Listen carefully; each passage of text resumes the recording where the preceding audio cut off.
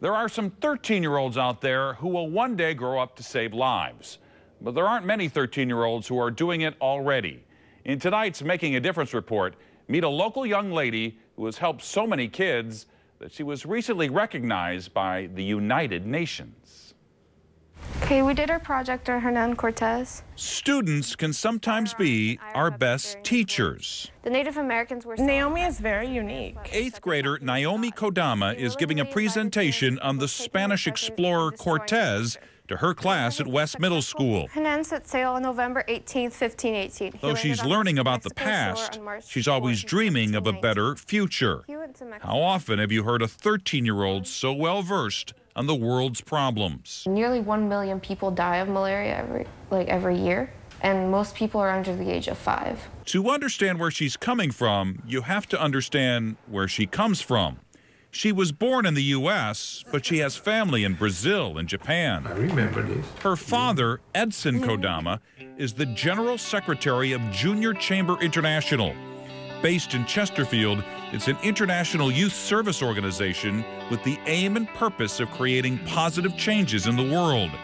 That may be why, when Naomi was just 7 years old, she became aware of the devastating Indonesian tsunami. She said, I would like to give all the money I have, and they said, how much you have? I said, $3.75. I said, that's great. And for her birthday party that year, instead of gifts, she asked her friends to bring donations. It's kind of hard to celebrate your birthday if you see a tragedy going on. Since then, all Naomi's birthdays have been about not what she can get, but what she can give. I have never had a student who has done so much for so many. She is kind and caring and does so many great things, but she's so humble. This year, she traveled with her parents to West Africa, to an orphanage in Mali, where she handed out dozens of toys and stuffed animals. You see the kids, the eyes, just to get a teddy bear. They don't have anything, but the teddy bear was so precious. Just seeing them have the toy in their hands and be like screaming and being like happy, because I never imagined it would be like that. At Naomi's request, the toys were all donated by her classmates at West Middle School. And all of a sudden, it opened up the world to our classroom. It changes your way of thinking about how I can present my lessons. More than any other cause, Naomi has been committed to Nothing But Nets, which is a campaign that collects money. It's just $10 for a net.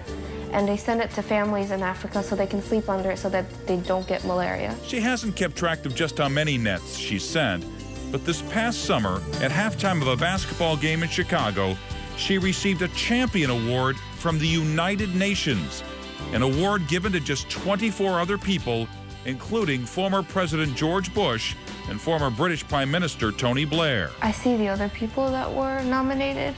I see how much they've done, and then I feel like I have to do more. Nobody can do everything, but Naomi Kodama believes everyone can do something. She may have started young, but says she plans to continue until she gets old. Very proud. Yeah, I'm very proud. When it comes to making a difference, no minimum age required. There's never been anyone like Naomi.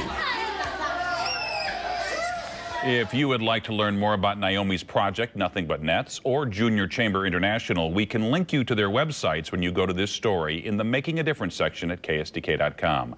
And a reminder, if you know of a unique and interesting positive story, or if you know of an individual making a difference, let me know personally at mbush@ksdk.com.